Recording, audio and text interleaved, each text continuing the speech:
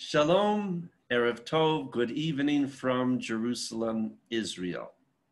This is Lowell Joseph Gallen, founder of the Root and Branch Association Limited, established in 1981 in New York State. We are now celebrating our 40th anniversary.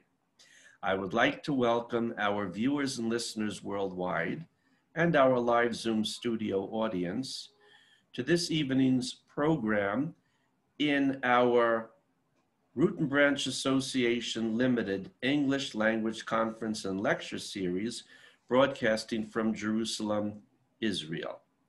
And now celebrating the start of our second quarter century, having concluded our first quarter century from January 1995 until December 2020. I would like to express thanks to the Orthodox Union Israel Center for hosting our lecture series for 25 years, up until a year ago when everything was shut down because of our tragic worldwide situation. And special thanks to Educational Director Emeritus Phil Chernovsky of the Orthodox Union Israel Center for giving us a welcome home there for so long to launch our English language conference and lecture series. Now we are on Zoom. Today is Thursday, May 6, 2021 in the Gregorian calendar, and the 24th day of ER 5781 in the Hebrew Israelite calendar. This is not a happy week for us in Israel and the world because we had the catastrophe at Meron, Lag BaOmer, actually it was very early Friday morning. I had hoped that would be a happy birthday party for me because this is the first time in many years that my Hebrew birthday, which is Lag BaOmer, coincides with my English birthday, which is April 29th. And I went to sleep on Thursday, April 29th, thinking what a wonderful birthday, until in the morning when I was sent out to Super Deal to get fresh baked pitot. The checkout lady said, wow, that was a terrible tragedy, wasn't it? I thought, oh no, here we go, what is it now? And that was the first news I heard, that at 1 a.m. in the morning, I think, a catastrophe had struck in Meron at the Lag BaOmer observances. And hopefully that will never happen again. We are broadcasting from the land of Israel, city of God, Jerusalem, Hill of the Priests, Givat Hanania, Abu Tur, overlooking Mount Moriah, where the third and final Israelite temple of Jerusalem, we believe, will soon be under reconstruction and stand forever, as per the prophet Ezekiel's vision. Please see the biblical book of Ezekiel, chapters 40 through 48. Our speaker for this evening's program is old friend, Professor Asher Matathias, forgive me if I didn't pronounce it right, who is speaking about the Greek Jewry through the ages. And he is going to be introduced by old friend, Dr. Les Glassman. If you need your teeth fixed, fly into Jerusalem and go see Les, he's a dentist. And he will introduce, he's our program chair for the Root and Branch Association, and he will introduce Professor Matathias in a moment. And now I'm going to hand this over to Les. Thank you so much, Lowell, and wishing you a Yom Holedet Sameach, a happy birthday, and may it just bring mazel and bracha. So, Lowell, you mentioned about the terrible tragedy that happened in Meron on Lag BaOmer. Trying to take a little bit of a positive, if we can. This is just a picture of a group in Kikar Rabin in Tel Aviv. We had Israelis from all different persuasions mourning the loss of the 45 dear souls, and may the memories be for eternal blessing. And we're hearing stories from patients and friends of a lot of secular people coming to the religious homes, to the Shiva homes, to pour out their sympathy and condolences. And here we have religious people and secular people interacting and unified. So may we know no more such sadness, and there'll be a commission of inquiry, so this should not happen again. And but we just hope and pray that their memories be for eternal blessing. It is a great honor and a privilege to introduce also a friend that we've had many Zoom sessions with, and we look forward to very much meeting in Yerushalayim, in Jerusalem one day soon. Professor Asher Matathias, I hope I've also pronounced correctly. Prof, you know, you've contributed so much to so many of our sessions, and it is indeed a tremendous honor and a privilege to have you tonight. So I'm just going to just briefly give a bit of your CV, which is so impressive, and we really could spend maybe the whole program just discussing your incredible achievements, but we are anticipating your presentation tonight with great eagerness. So, Prof, you were born in December the 3rd, 1943. It was during the Second World War. You were born on a mountain cave outside Volos in Greece. While hiding from the Nazis, your family members very sadly perished in Salonika, as did so many in the famed Sephardic community. But Baruch Hashem, you survived, and you arrived with family in New York City on January 30th, 1956, aboard the USS Constitution, victims of shattered earthquakes also. In 55 years, you've been involved in various levels of public and private education. Now, Professor Emeritus, Assistant Professor, you're the only Greek American immigrant survivor of the Holocaust of Greek Jewry to be nominated for the Republican and the Liberal candidate for the Semmelman in New York State, and that was in 1974. You're a frequent public speaker, and you're a writer on local and national and international topics. You're involved with the Holocaust Memorial and Tolerance Center in Glen Cove community, and you're also a participant in Lawrence Beth Shalom Cantoral Choir. You're the president of the Five Towns B'nai Brit Lodge, and I think most important, you're married to Anna, and you've been married since August the 29th, 1970, after a 13-day courtship. Well, mine was 3 weeks, yours is 13 days, which is incredible. You're the father of 3 daughters and the grandfather of 7 grandchildren, Cain and Horan. So it is a tremendous honor and a privilege to introduce our esteemed guest for this evening. And I hand over to you, Prof, and we look forward in great anticipation. Thank you. Thank you, Les. And again, my condolences on your mother's recent pass. And thank you, and Mazel Tov to Aria on your very important birthday. And my father, may rest in peace, will well just to think that there are people who pronounce the name properly, Matathias, because in Greek there is no I. It was here that the Matathias, I have come to hear the name called Matathias because of the I.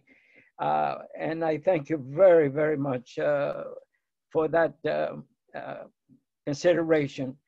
And congratulations on the 40th anniversary of the Root and Branch Association. And I counted 22 days, 22 topics, 22 speakers addressing this semester the range of socio-political and cultural concerns to stimulate a virtual worldwide audience.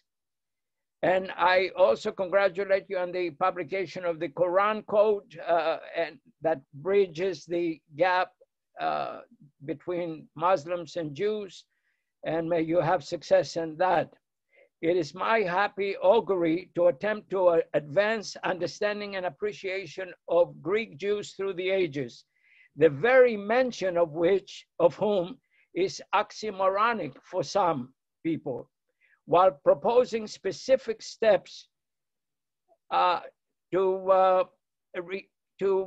reconstituted modern Hellas after 2 centuries of wanted neglect and official persecution that it must immediately take to lift the burden of being a Greek Jew. 2 millennia from the appearance of Jews in ancient Greece, the Romans pursued a sophisticated plan to extinguish Judaism via the stratagem of creating a diaspora through conditions of absorption, assimilation, conversion, landlessness in a sea of subject populations preceding the arrival of Christianity. Sane and decent people must inexorably conclude from this discussion that Greek Jewish lives matter after all. A word about how I came to receive this request that I could not refuse. I was invited by a mutual friend, Dr. Yitzhak Kerem, to attend his own enriching lecture on the subject of Ashkenazi and Sephardi relations, less so as time marches on. Fraud and the even less existence within Greek society of the minimalist segment of Jews between Romagnot Greek speakers and the much reduced Ladino speakers. Yitzhak, born Ashkenazi, is an eminent scholar at Hebrew University, editor of Sefarad HaMizrach newsletter since 1991, unsparing in promoting the equity of Holocaust reparations to Sephardi victims, and most recently scoring a coup of conscience as the Israeli government decided to end the protracted scandal resulting from the abduction and disappearance under false pretenses of Yemenite Jewish immigrant children to distribute for profit to childless Jewish couples in North America. He's also a commentator on the late Greek scholar Dr. Rachel Darwin, a translator of Greek poetry, a playwright on the history of the Jews of Ioannina, Greece. She was a dear friend and a distant relative of ours who stayed in our home to share Shabbat with my family and worship at the Sephardi temple in Cedarhurst. Instead of giving you a linear historical development of Greco-Jewish relations, it would be more compelling to seesaw between the fog of the distant past and the equally disheartening contemporary landscape, replete with regular delirious outpourings of anti-Semitism, now even made not uncommon in our own United States of America, the Western and undeveloped world, but it's most pronounced in my native land. The American Jewish Committee's 2019 survey of American Jews found that anti-Semitism is, for 38%, a very serious problem. 43% believe it has increased a lot over the past 5 years compared to a year ago. 42% think the status of Jews in the United States is less secure. 62% strongly disapproved of former President Trump's handling of the threat of anti-Semitism. 76% viewed unfavorably how President Trump was handling his job. 73% said that the statement, American Jews are more loyal to Israel than America, is anti-Semitic. 80% consider anti-Semitic the assertion that the United States government only supports Israel for Jewish money. 84% view that the statement, Israel has no right to exist, as anti-Semitic. 49% believe the extreme political right presents an anti-Semitic threat. However, 95% say they haven't avoided visiting Jewish institutions or not participating in Jewish events because they would feel unsafe there. In similar vein, the Anti-Defamation League of B'nai B'rith in its Global Index 100 survey assigns a 67% anti-Semitic attitude to Greeks, scoring the highest affliction of this social virus in the world outside the Middle East. Specifically, 60% of the Greek population believes that Jews are more loyal to Israel than any other country in which they live. They think that 80% of Jews have too much power in the business world. 60% of Jews still talk too much about the Holocaust. 53% of Greeks believe that Jews don't care what happens to anyone but their own kind.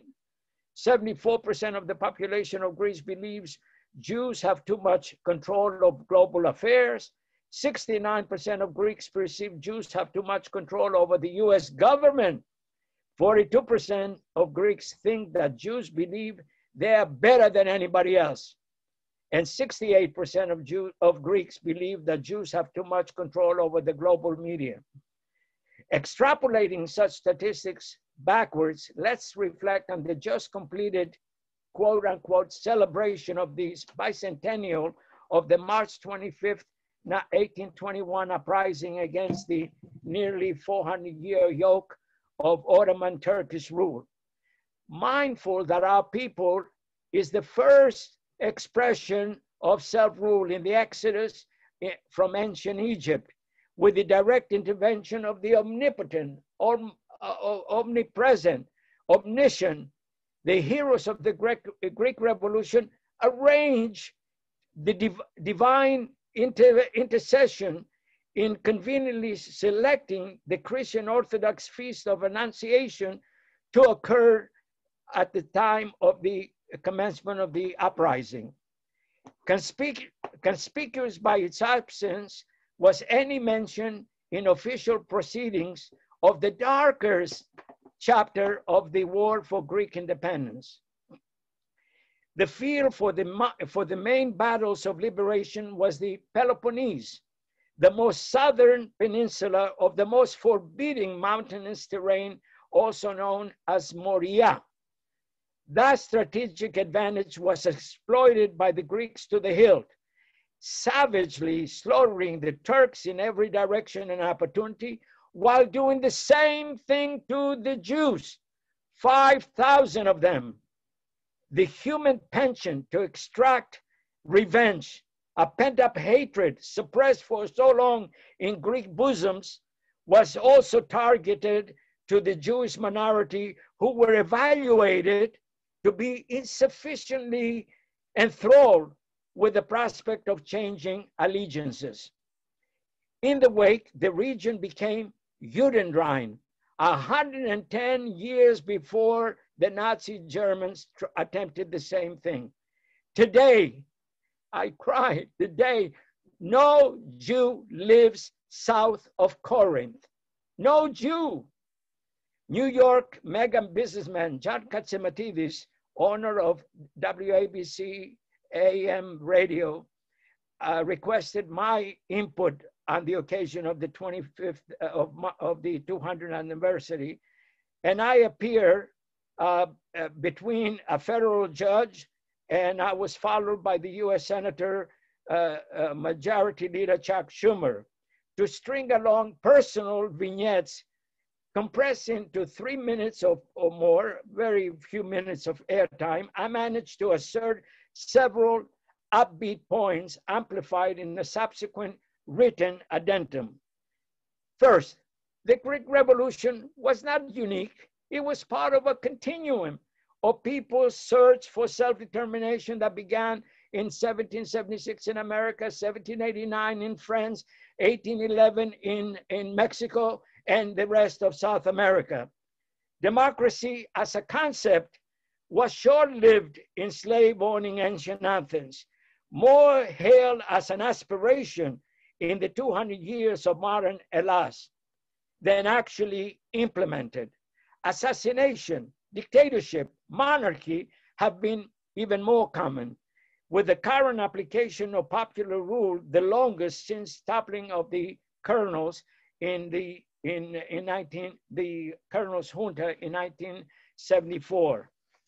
3, conspicuous in the emerging profile of the Greek American Jew, Dr. Albertos Bourlas, CEO of Pfizer Pharmaceuticals and the producer-distributor of his company's entry into the market of vaccines that will mitigate, if not totally eradicate, the COVID-19 pandemic.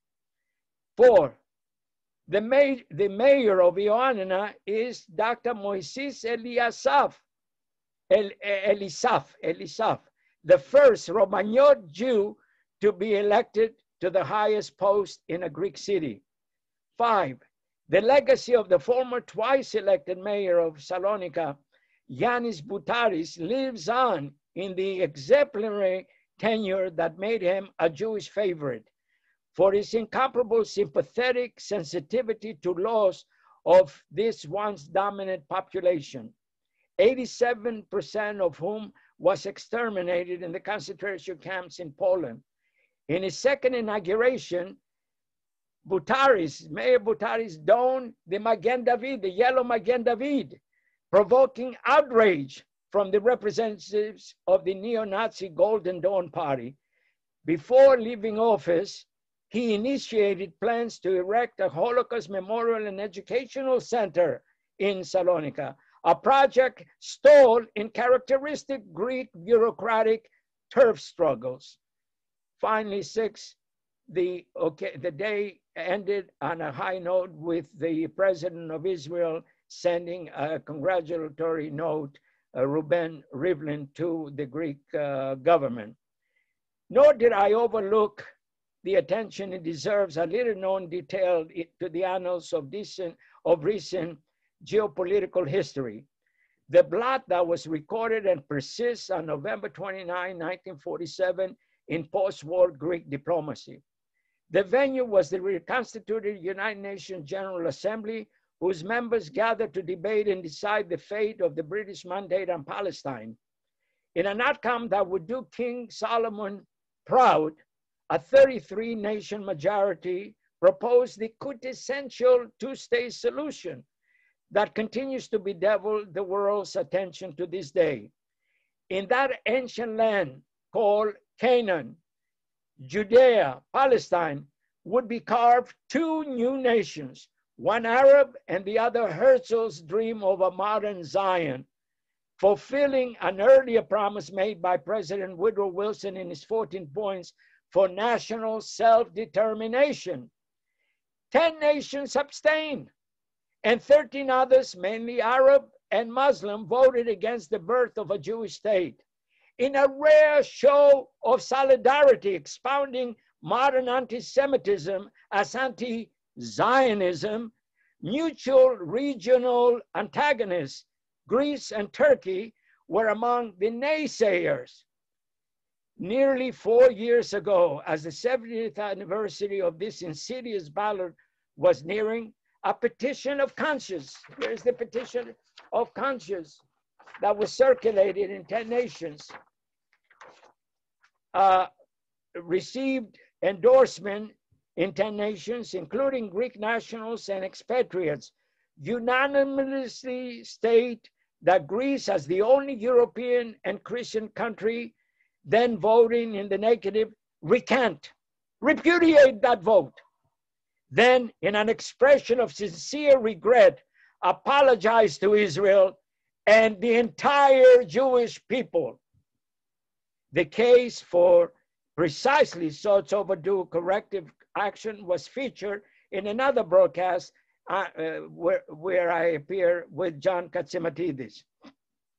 Thus shall the stain of Greece's vaunted philotimo, this reputation it has for Bessa, for decency, for empathy, for kindness, will be redeemed, along with a self-evident demonstration of Christian love. The mention of Greece's neighbor, a Muslim nation, is to early underscore that all 200 Jews of Albania and a few more who were born during the occupation were saved in the Holocaust. 55,000 Greek Jews perished. Our petition remains an orphan, spurned by the Greek government, the church, hierarchy, the press, and Hellenic organized civil society on both sides of the Atlantic.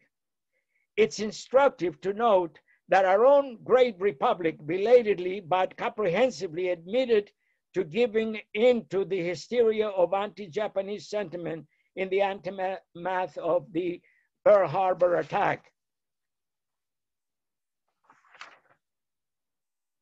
that defied. And we know in an order that defied his reincarnation as the future trailblazing Chief Justice of the Supreme Court, California, then California Governor Earl Warren, endorsed Executive Order 9066, signed by the great President FDR, for the wholesale removal and relocation of Japanese Americans to South Central states for the war's duration. Decades later, in a bipartisan fashion, President Reagan raised our country's standing in the world by admitting the gross error in doubting the loyalty of our compatriots, issuing even $20,000 checks tax-free to the survivors. South Africa instituted a Truth and Reconciliation Commission in order to confront the ravages of apartheid, bringing victims and their tormentors face to face to better seek an acceptable modus vivendi among the races living side by side. Such panels can play a useful role in Greece as that society delves into the abyss in order to confront the deep-seated animus operating in Greco-Jewish relations, and the emergent second reconstruction in the United States for our blessed American polity to fulfill the promises of the original plan aborted in the wake of the corrupt bargain that settled the election of 1876. Yet consider how blessed we are to witness the possibilities ahead. How thrilling it is that a Biden cabinet of rivals and many minorities, Jews of conspicuous attainment and competence, are prominent enough to contemplate minyanim, prayer gatherings in the Oval Office. Consider, for example, that we have the first Native American, Deb Haaland, to head the Department of Interior, the first openly gay man, former Mayor Pete Buttigieg, to head the Department of Transportation.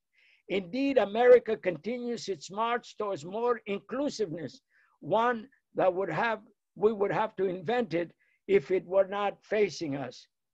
The ambivalence felt by my dear erstwhile compatriots, I often must remind Greeks in Greece and in the United States that one cannot forsake the motherland where I was given formative intellectual shape. My criticism is rendered lovingly and in disappointment, always hoping that the next turn will bring longed-for permanent changes. Their attitude towards Jews is embedded and is determined by the confluence of pagan classical Greece with the strict monotheism of post-Mosaic Israel.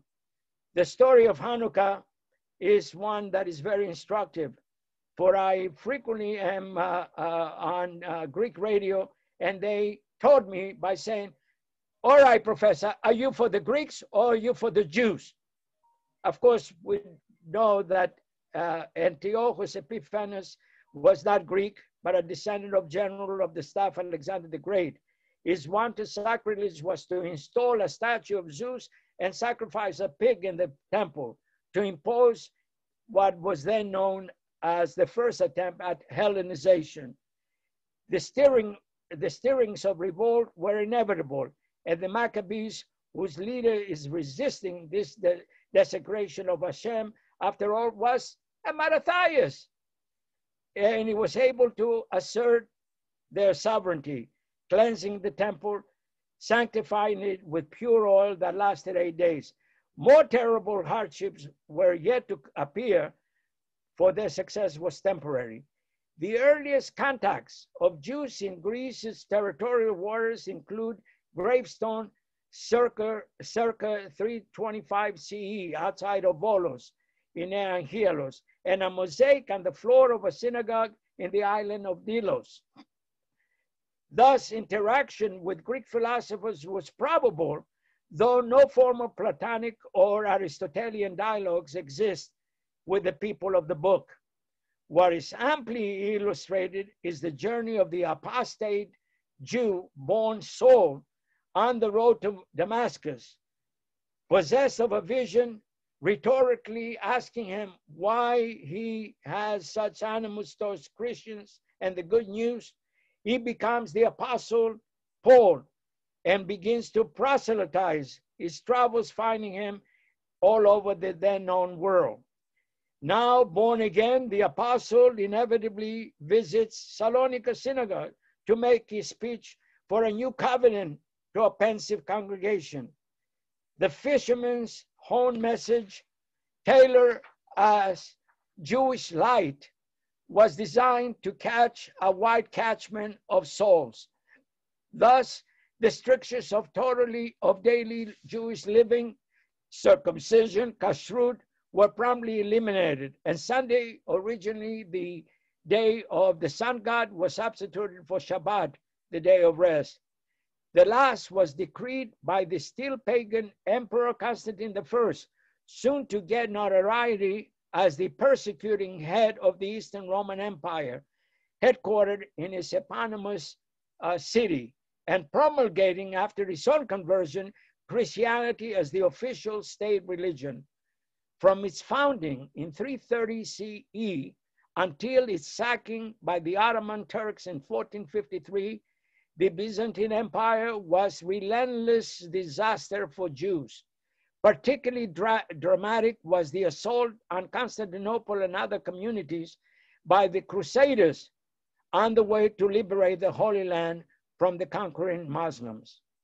The tome, Constantine's Sword, by the lapsed priest James Carroll, explains in graphic detail the enormity of the early crimes amassed by a self-describing faith dedicated to turning the other cheek, forgiveness, and love.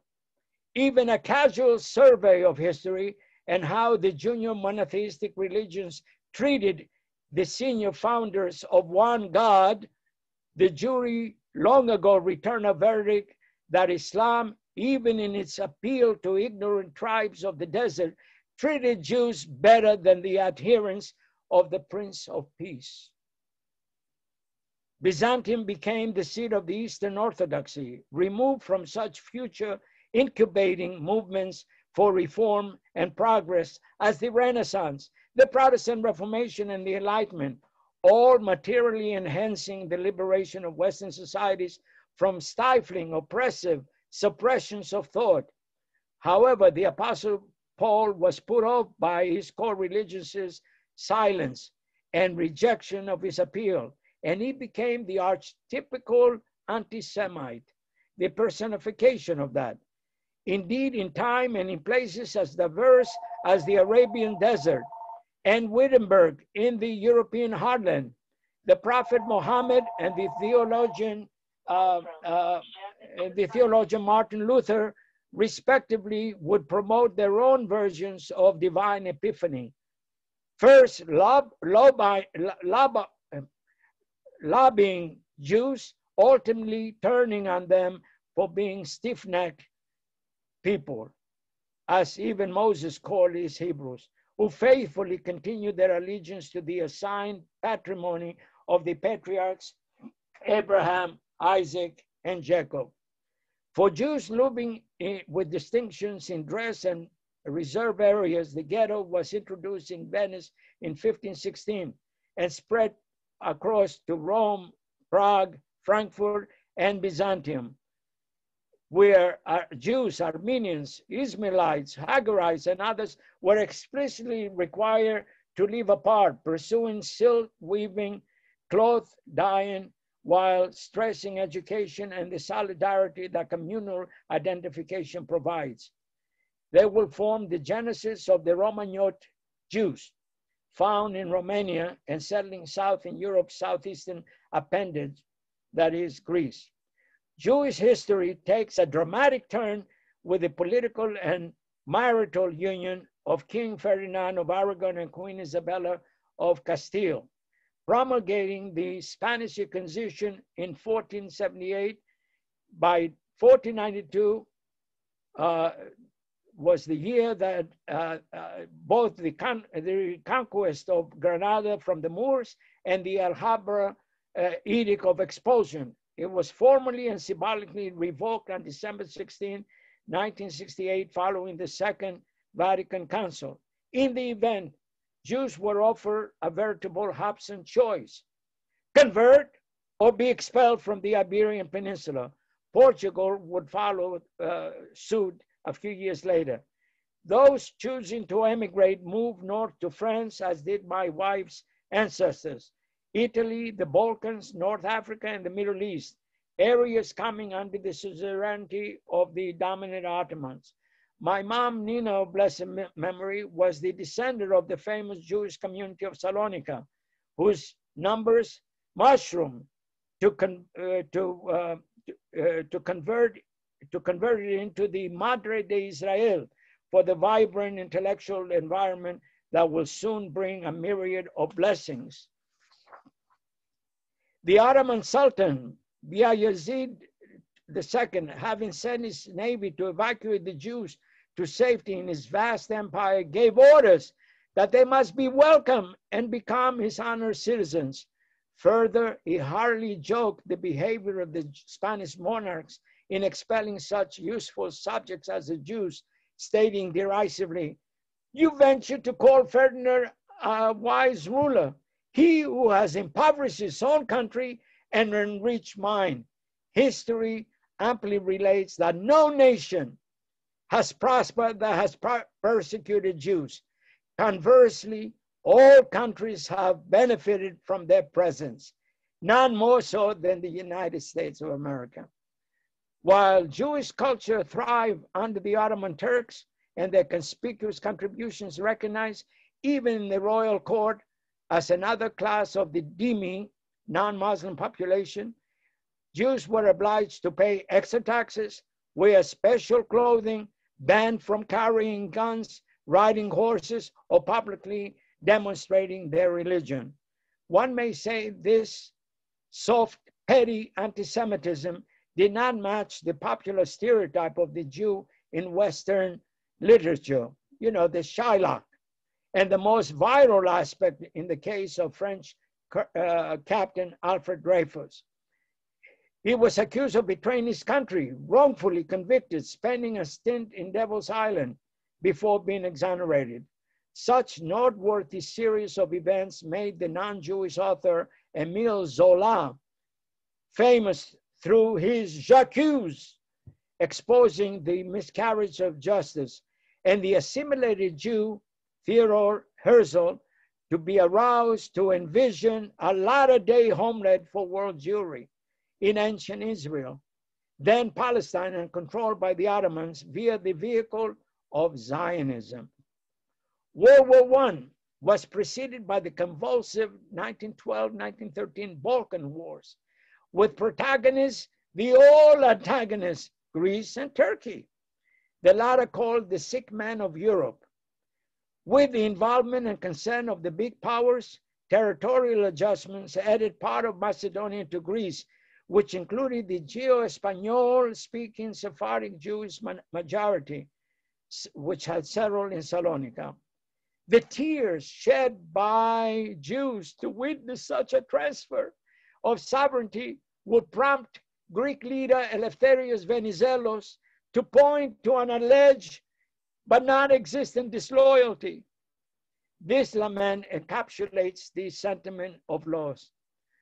Chameni muchara, proti mufora, inizo imuadia, puefi yesesi, lamsi mukrisi, kemulipsatachadia, dem boronaziso, alon agapiso, uthaksanavro, tetiamiagapithisavro. My lost happiness for the first time in my life is empty, meaningless, for you have left my golden light and I am without your caresses. I cannot live for another to love. Where would I find such a treasure of love? A Ladino Spanish refrain wails for a departed beloved and a life no more wanted. Adiós, adiós, querida. No quiero la vida, me la maltrates tú. A consequence of this period resonating with contemporary meaning was the issuing of the Balfour Declaration, November 2, 1917, referring to the British mandate thusly: His Majesty's government view with favor the establishment in Palestine of a national home for the Jewish people.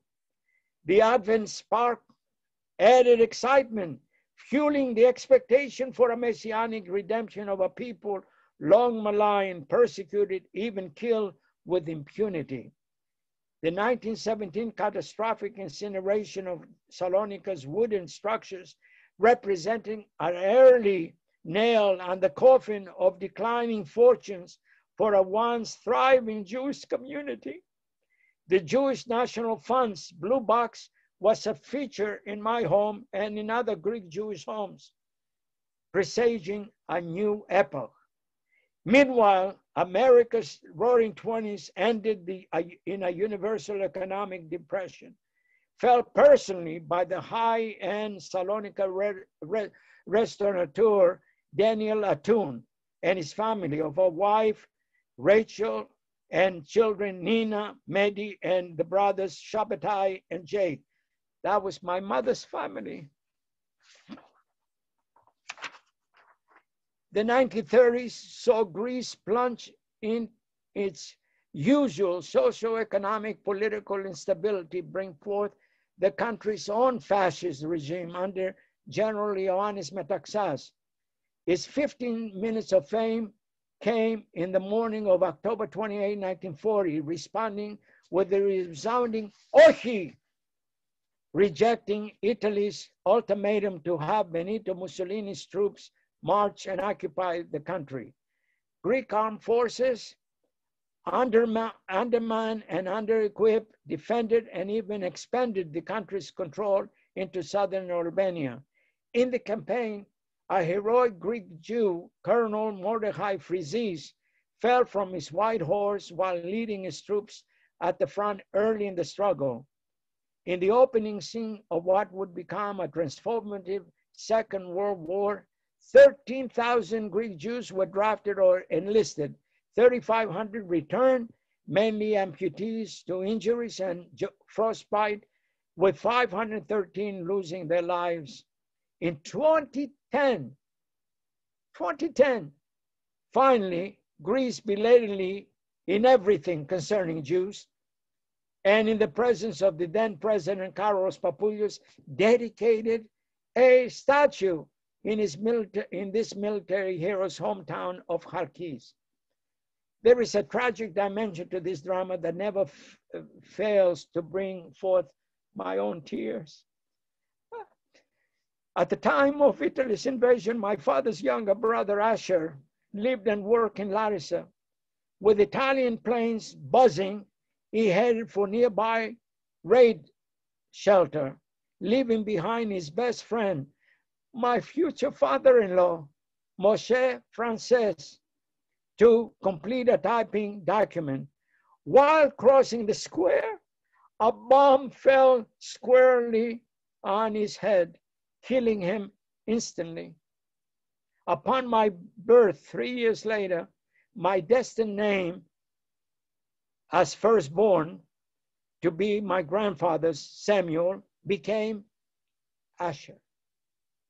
To memorialize and honor this relative I never had the opportunity to know.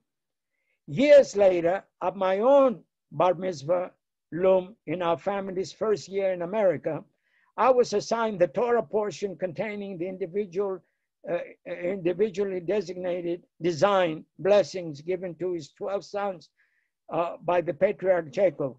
Feverishly, I began anxiously, perhaps in terror, to turn the pages to discover the character of the prototypical Asher. Oh, how I was relieved and thrilled to learn that he was said to be of happy disposition and on the road to material fortune. While I manifestly am the former, I continue to aspire to the latter, for batting 500 is admirable in any team of baseball. The teen bar mitzvah celebration was postponed for 50 years. My bar mitzvah was postponed. For my younger sibling, Miriam, became a leukemia victim a few days before the event in 1956. Finally, it was held at my mother's urging when I was 63. He said, you know, you're entitled second bar mitzvah when you're 83, but I may not be around, so let's do it now. Our own first child was similarly named for my late sister instead of Sarah, my mom, who nevertheless was given her name as our third daughter was born. In the midst of a brutal war that would claim 50 million lives, and as a final solution to the Jewish problem was being concocted, a couple fell in love. A Romagnot, the maiden of Sephardic beauty, whose Salonika parents imposed a condition for marriage, that the young suitor, who was a Romagnot, should become versed in Ladino, for they still did not speak Greek fluently. They married on September 6, 1942, months before the Austrian future United Nations Secretary General Kurt Waldheim, then an obedient, willing collaborator in Hitler's demonic plan, would help ship Salonika's Jews, including 4 members of the aforementioned Atun family, to Auschwitz-Birkenau. To be sure, there were Greeks who amply deserve honorable mention, conspicuously putting themselves and their families in jeopardy. A proposition I and my students cannot be certain we would or can duplicate, for we live in enveloped in the security and a constitutionally protected nation. Alas, our American experience on January 6th threatens to undermine our government's best intentions that it operates by and for the people. After all, democracy is fragile, and without self-restraint and respect for the institutional guardrails can quickly devolve into a dictatorship.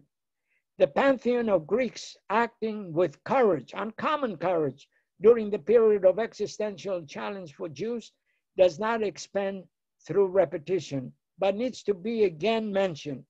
Police Chief Evangelos Sefer, Archbishop Damaskinos, Mayor Lucas Carrer, Bishop Chrysostomos, Metropolitan Joachim, Chief Rabbi Moshe Pesach, Froso and Yorgos Stamos, our families' saviors. Even the kindly disposed German consul Helmut Scheffel.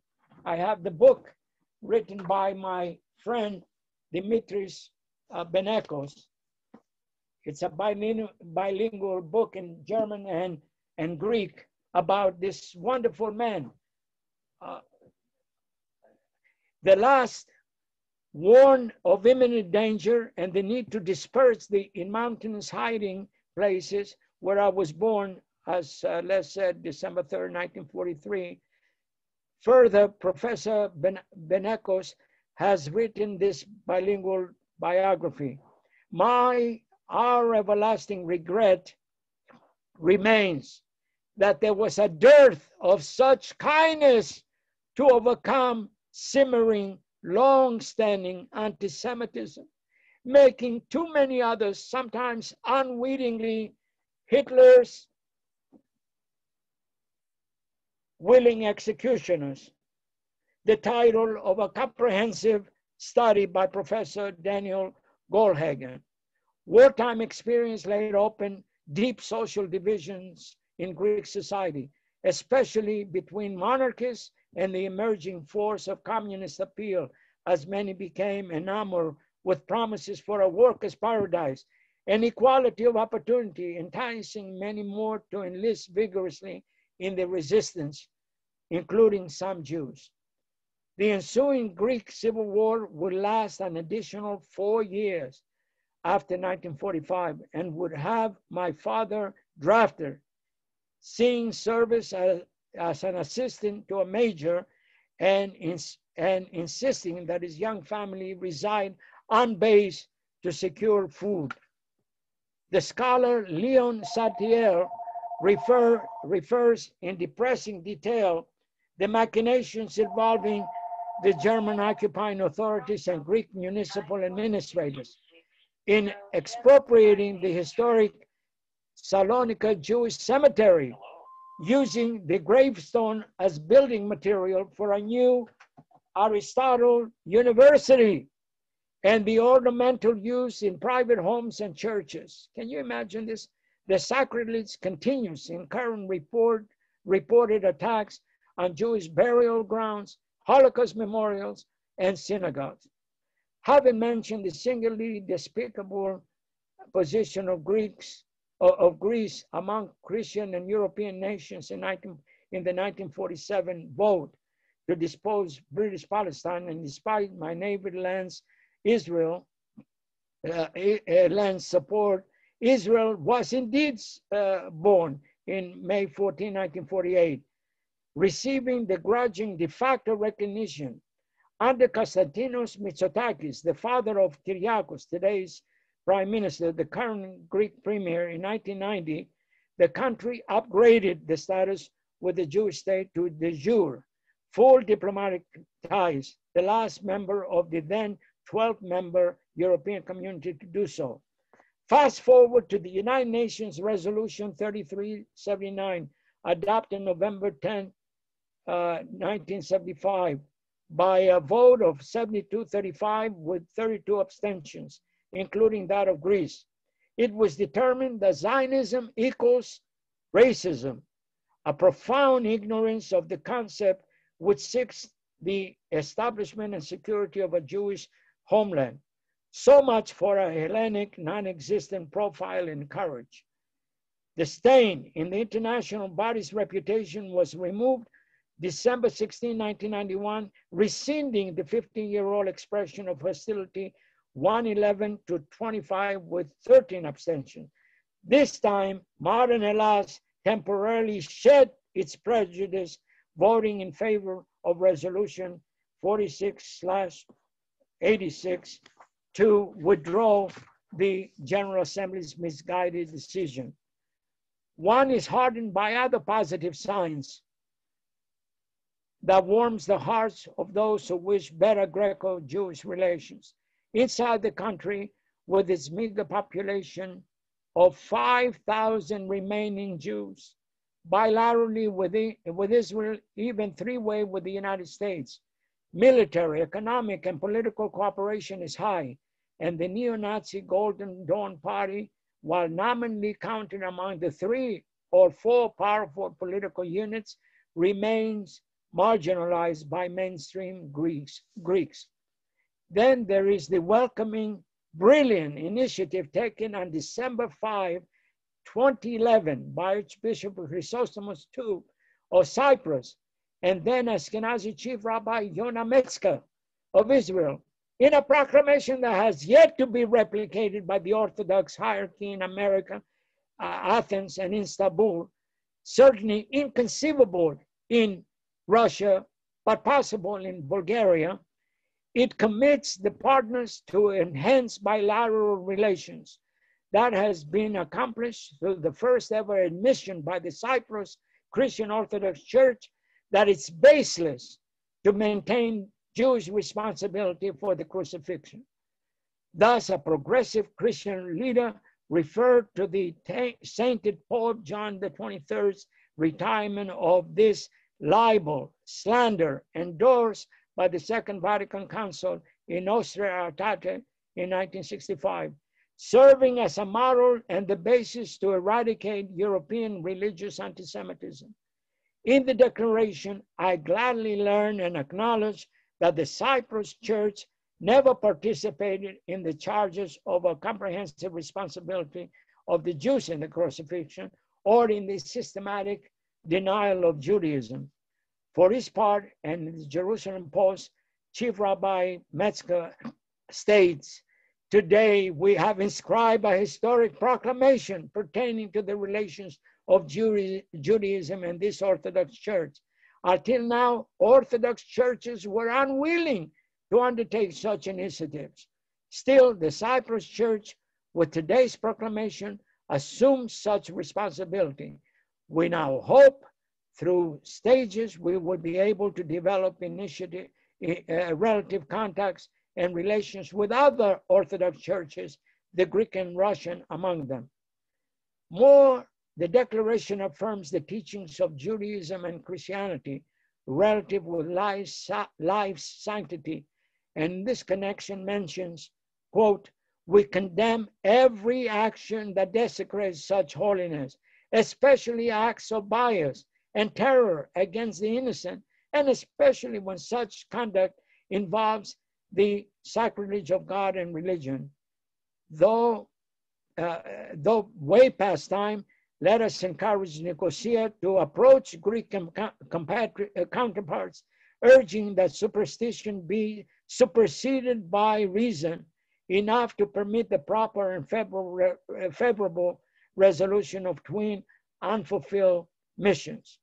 The aforementioned, I'm almost finished, the aforementioned ecclesiastical authorities must similarly alter their well unorthodox, even anachronistic dogma that my people are guilty of deicide, in light of the recent Orthodox history, to also preach to their parishes the cessation of the pagan practice of burning Judas in effigy to arouse their people. And finally, have the Greek government wash the stain that exists in its diplomatic annals for more than 73 years in Resolution 181. It's comforting to get this recent message from a rabbi in Jerusalem. Dear Asher, by Israel, you are such a passionate person. It's inspiring. Hashem should bless you for your sincere dedication to your people. Bechavod uvracha. This inexhaustive topic comes to a still inconclusive result. A glorious Jewish past points to an uncertain future in Greece. Following this nostalgic look back, which jars the senses, perhaps foreshadowing a terminal eclipse. God forbid. A resurgence of Jewish life in modern Hellas is not achieved without official government and religious affirmative action to protect, preserve, and perpetuate Greek Jews. This has been the repeated subterranean message in all that has been said in great detail.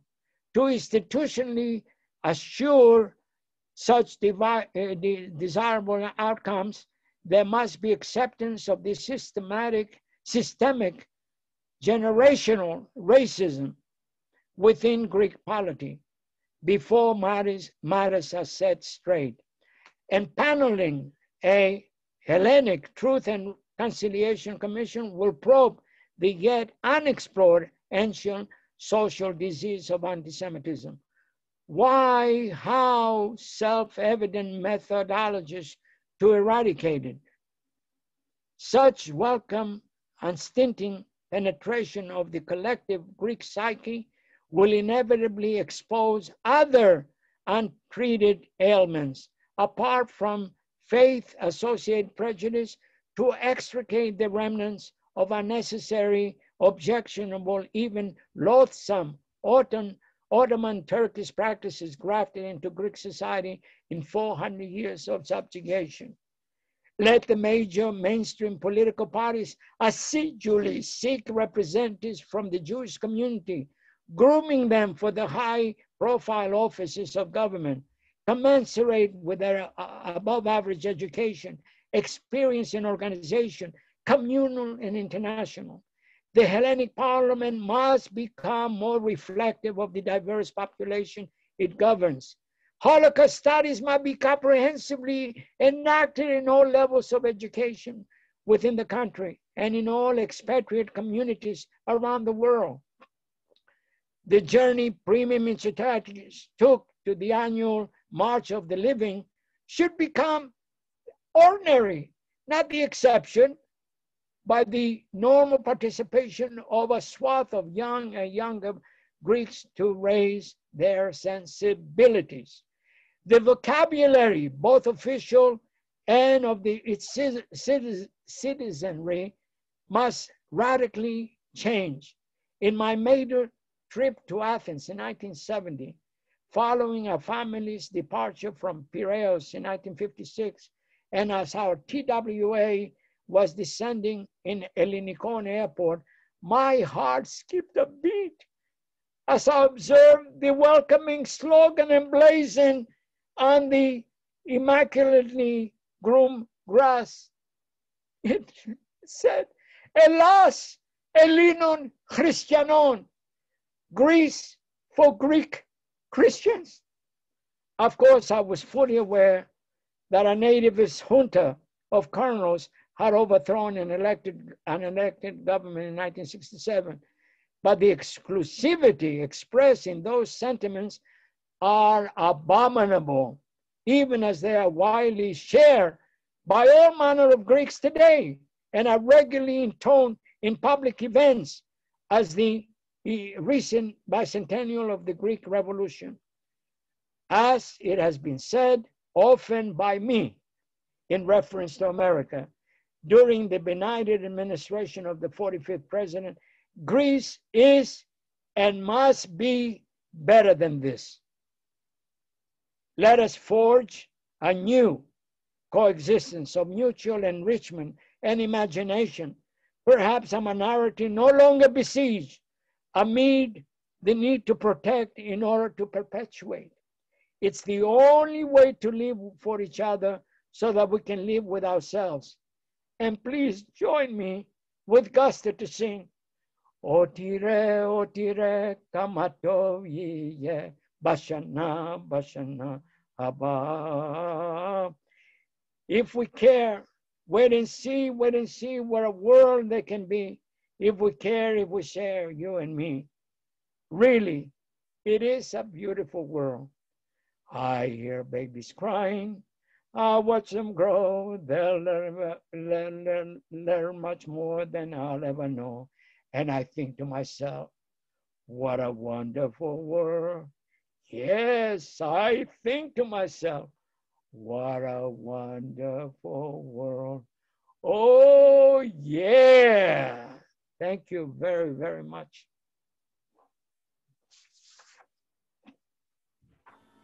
Prof, thank you so very much for your passionate and your incredible presentation. And that really was something extraordinary. Thank you. And it came from your heart, and we're really very grateful. Thank you. I'm going to open the floor if anybody wants to make a comment or ask a question. So while people are thinking about their questions, I want to show something actually quite nice. This is a souvenir leaf of a joint stamp Yes. that was issued on the 25 years of the diplomatic relations between Israel and Greece.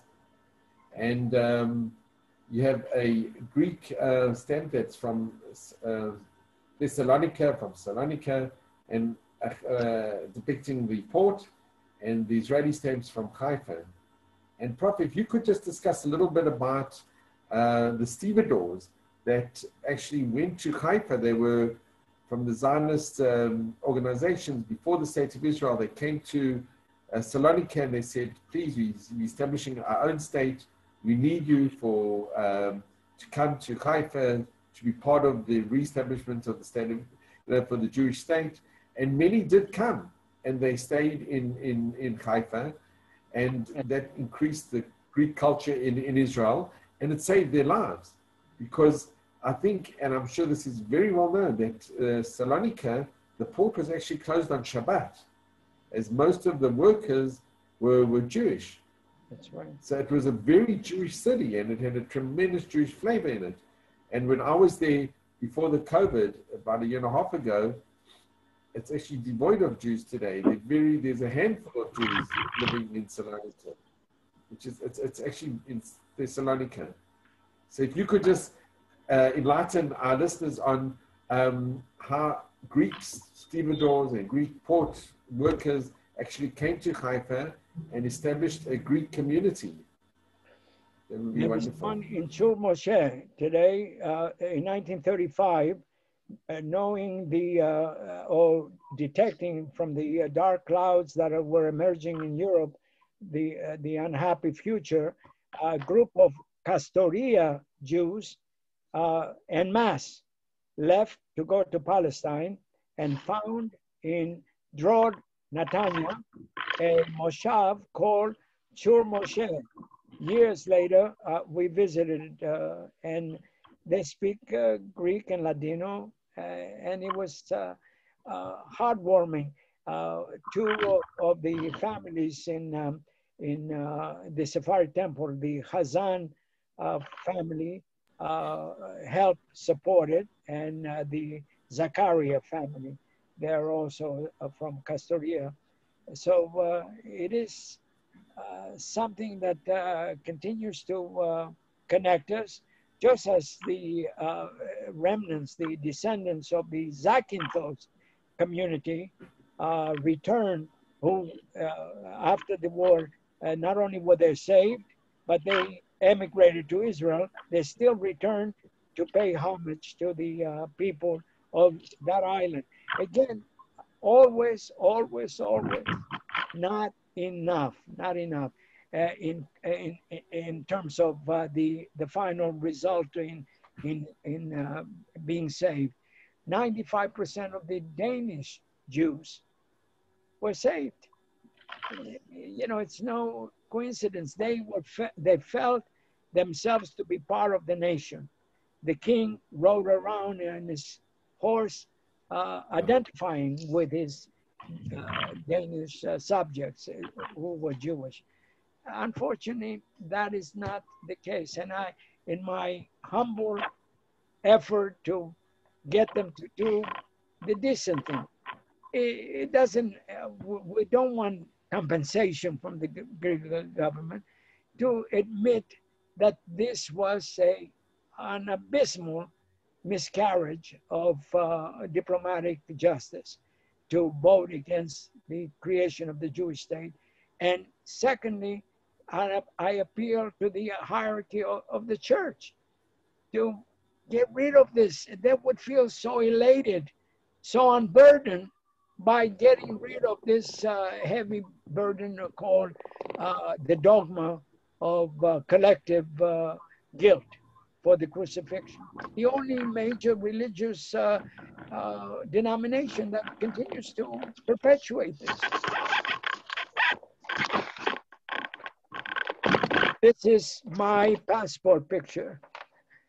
This is my father a few years after liberation walking along Volos. This is me with the gymnasium cap that I thought I would bring to America, thinking that I will continue to use it here. And that's the boat, the freighter that took us from Piraeus to Brindisi on the first leg. In those days, Piraeus was not deep enough of a port to accommodate ocean liners. So we went to Brindisi, then we crossed the Italian boot by train, and waited in Naples for 3 days for the Constitution to arrive. This is my maternal grandfather, a very aristocratic fellow, and my parents at their engagement in 1942, shortly before being married. This is where we lived for about 6 months in tents after the mid-1950s earthquakes. You see my mother and my sister, Rochelle, who now lives in California. These are the 3 siblings. This is my brother, Dr. Daniel Matathias, who was the first product to be born in America. He was supposed to be a she. It was the replacement child after my late sister died. And but it turned out he has blue eyes and blonde hair, just as my late sister did, except that he's a boy.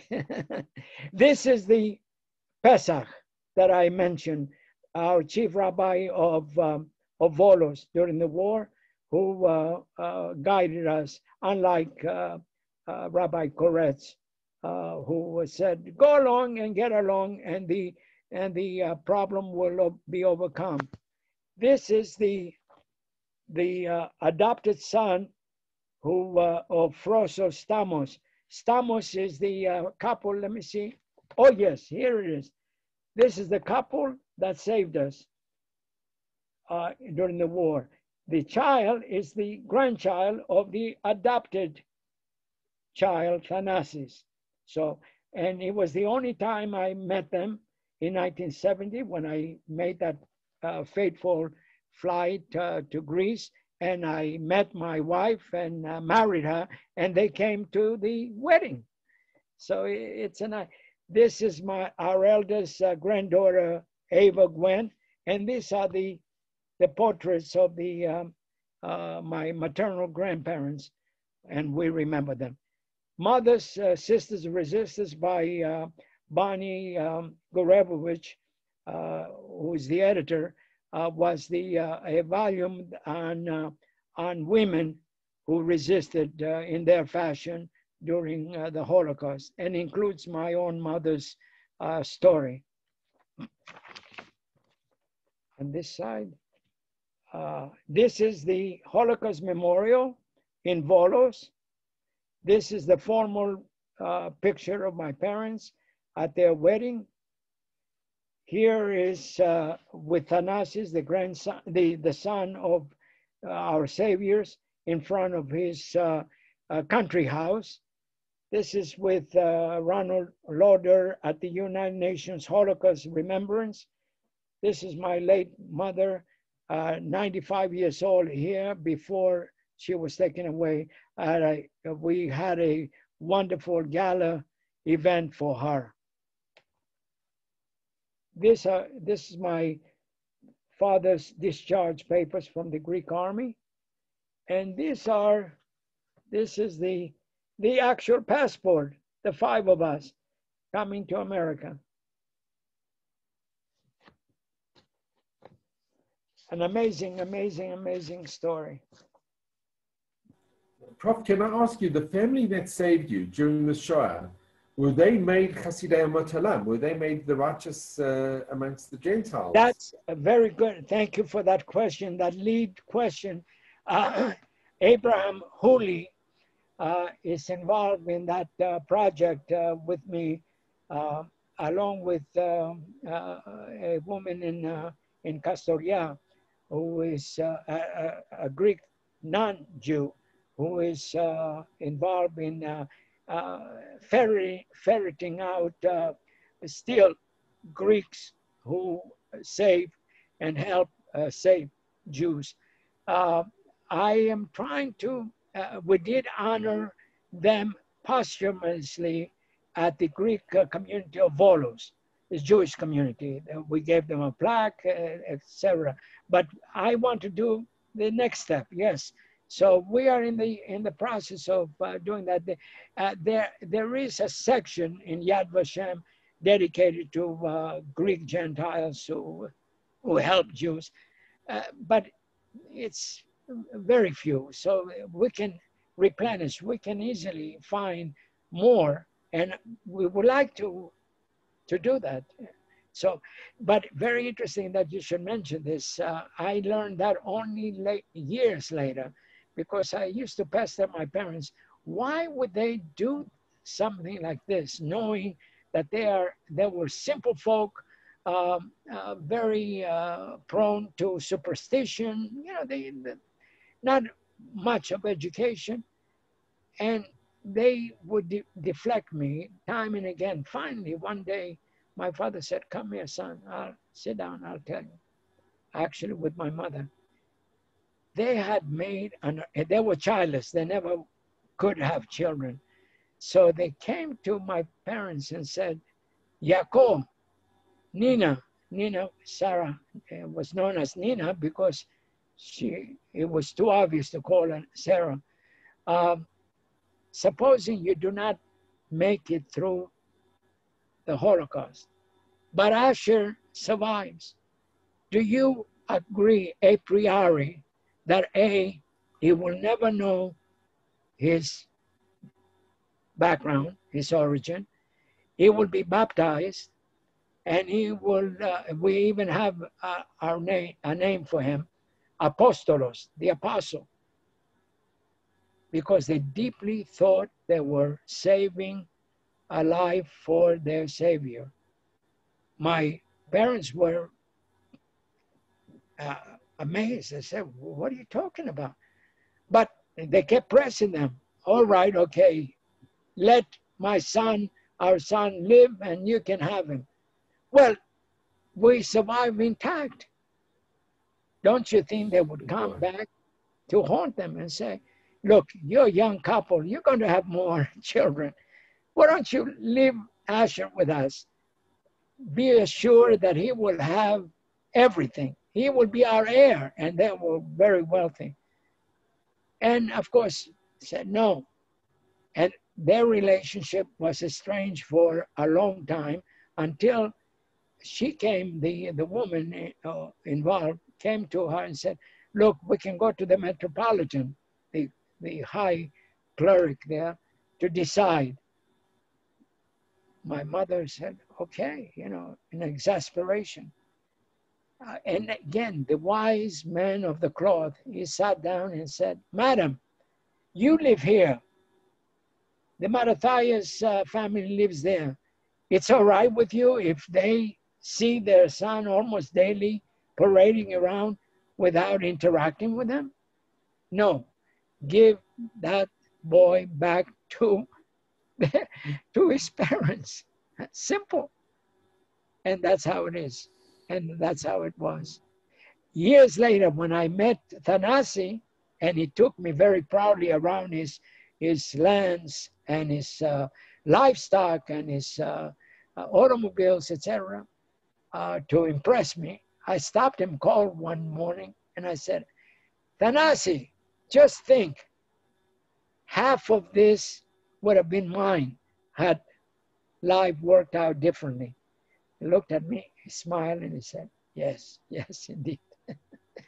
So it's amazing what religion, what faith can make people do. Superhuman things. No wonder, we hear about the Muslims and the Shiites and the Sunnis, etc. I mean, passion for religion is very strong.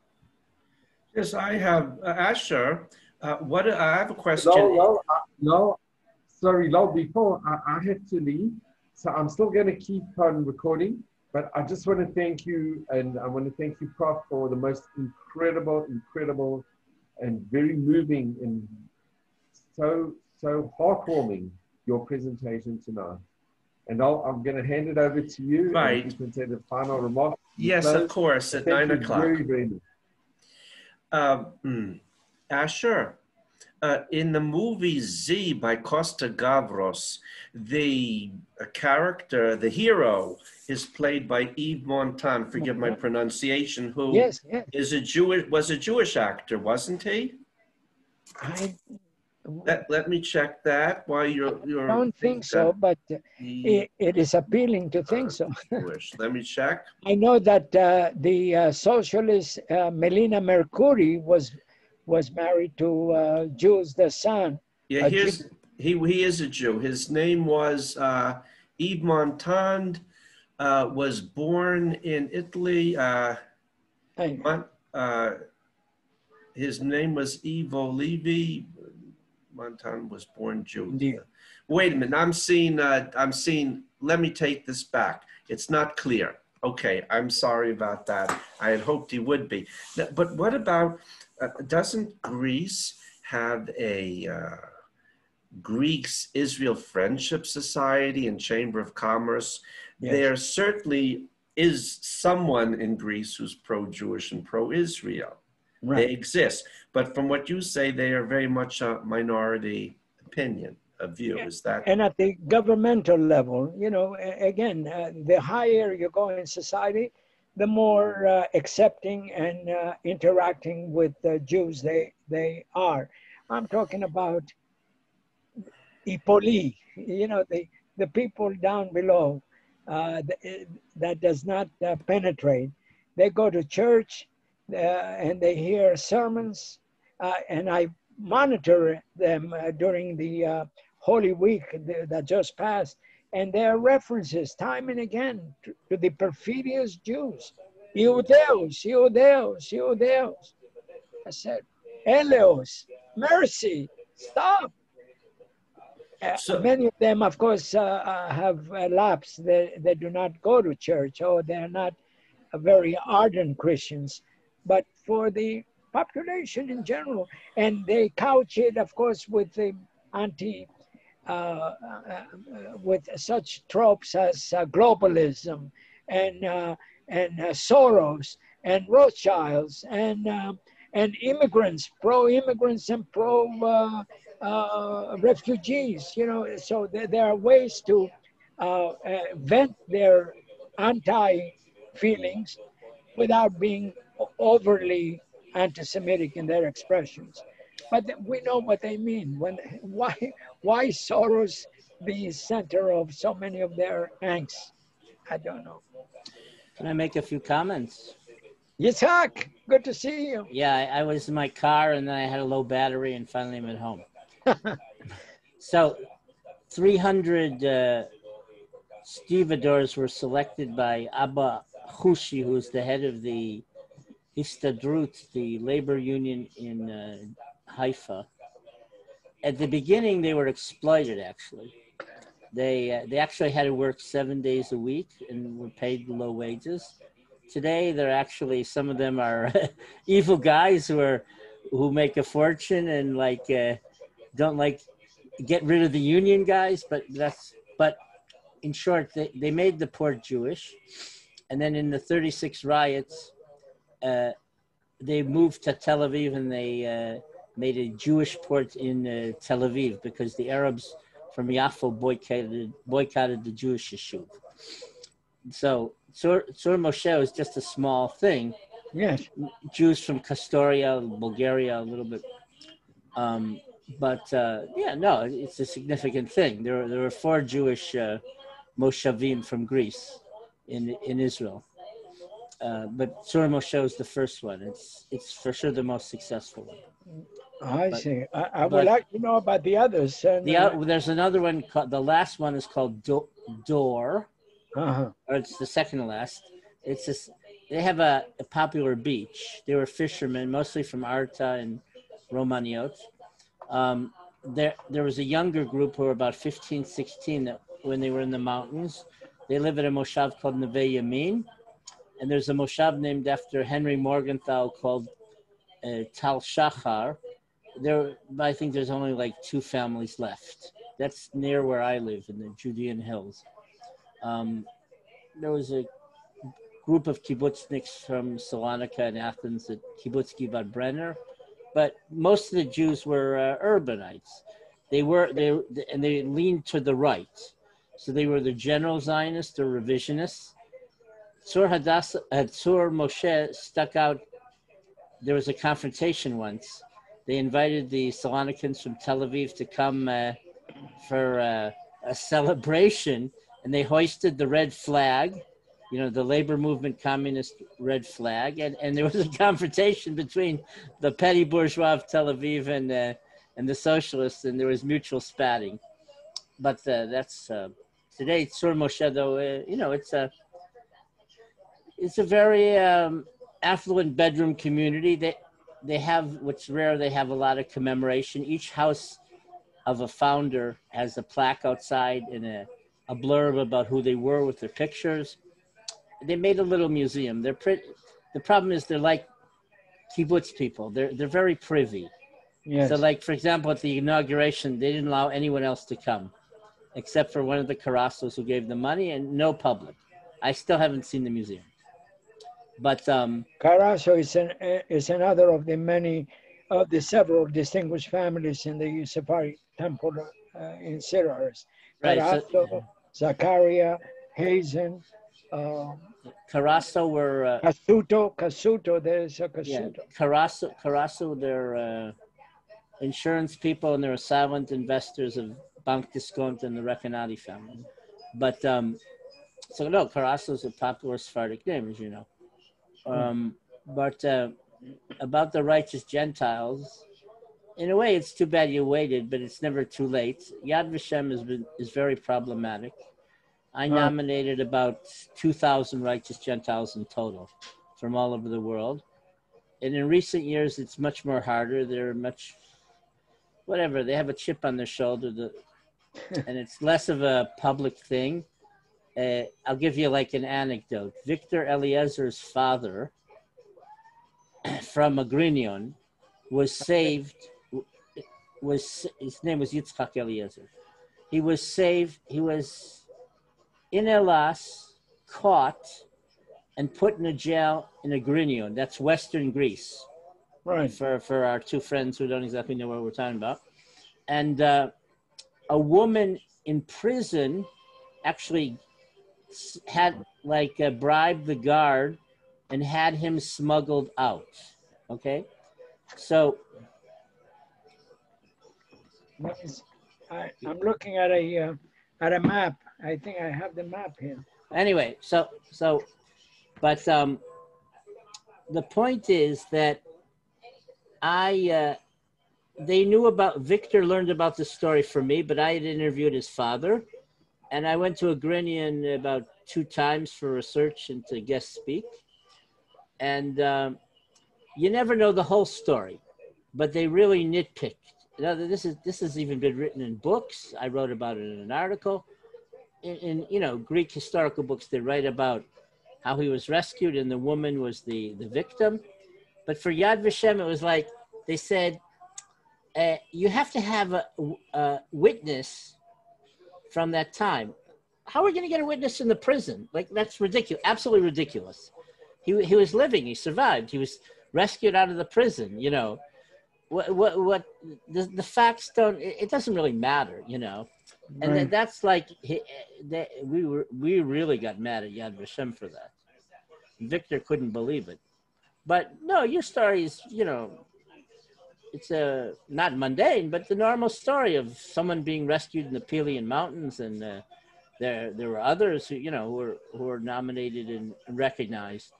It's a big phenomenon.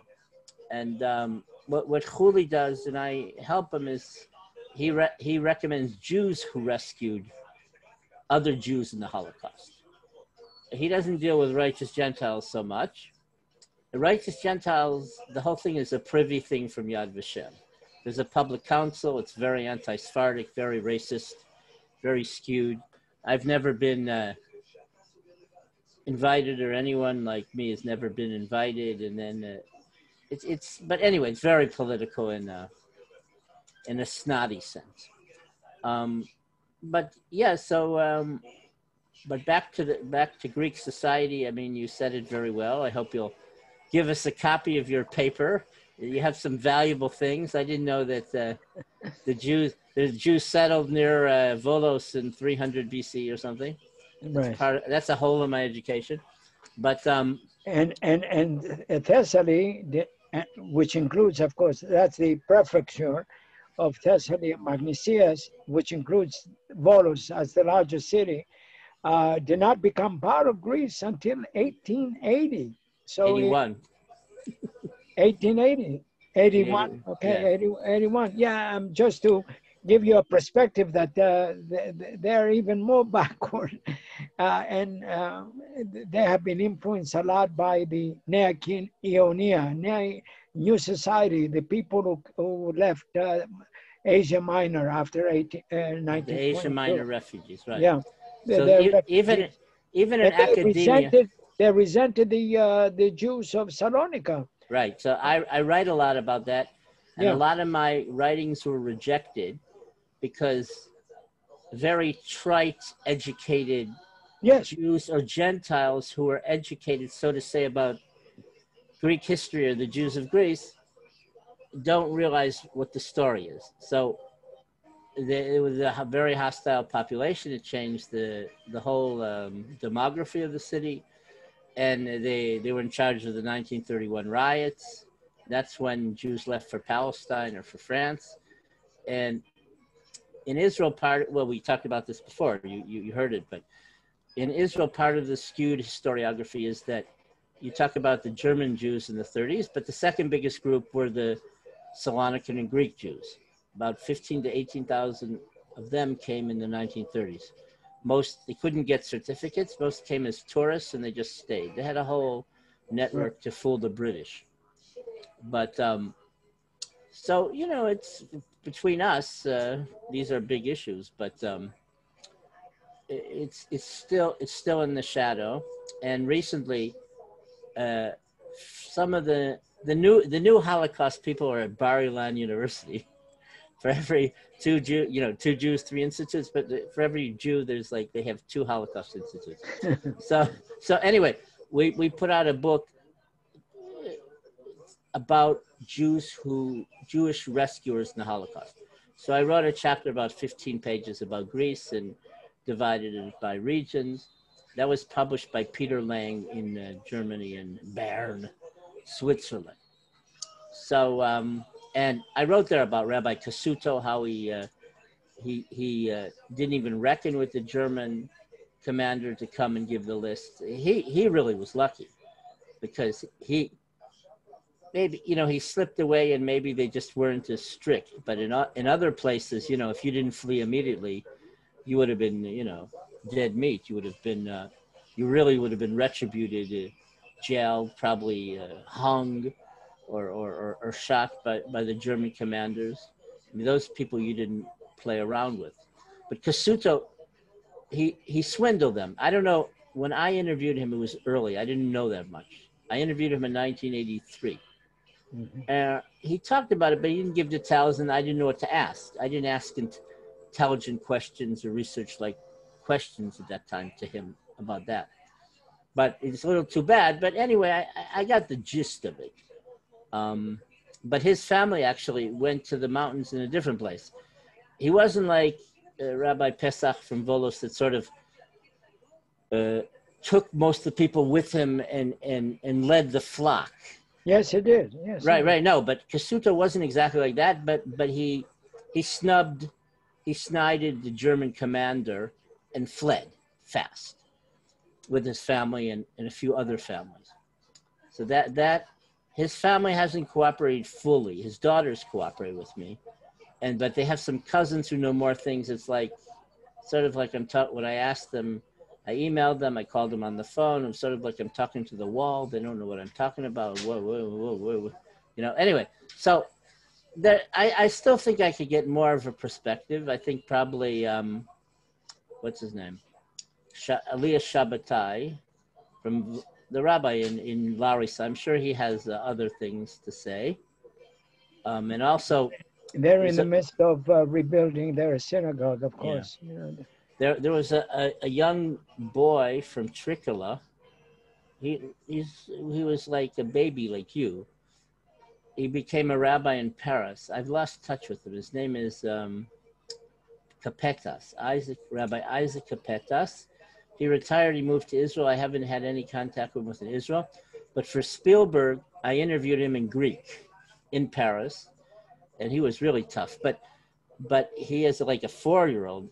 He was probably about 1 or 2, and then they had for a lengthy time, not just a year. It was a good 2+ years. So anyway, so there's more of it because in every place it was different. In Karditsa, where they hold up the map. In Karditsa, they all left in one. I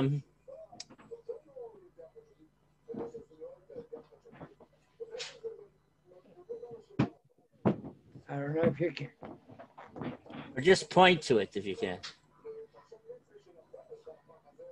It's in Thessaly in that middle section in the middle somewhere. Right. Okay.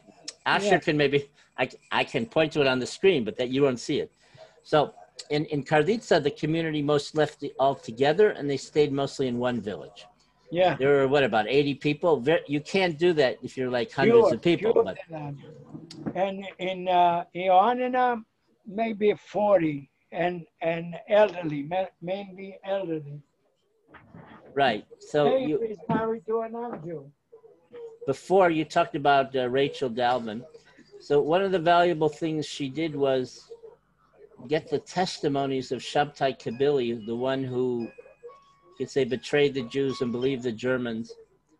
You and me know all the whole story, but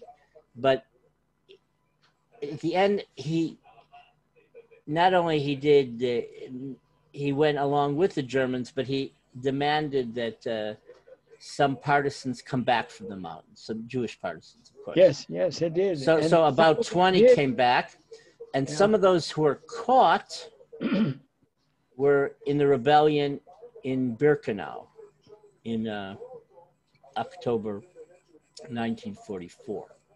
So there weren't very many Salonikans in the rebellion in Birkenau because they'd been there longer and they were already taken out to be executed after three months. So there was a few, but most of them were from either they were caught in the partisans in Attica, above Athens, for all of you know, or those in Western Greece. You know, people like from Preveza or Arta, where those Greek Romanio Jews were in northwestern Greece. So those people, they already knew, they had a sense of what was happening. So they didn't believe Kabili, but they were caught.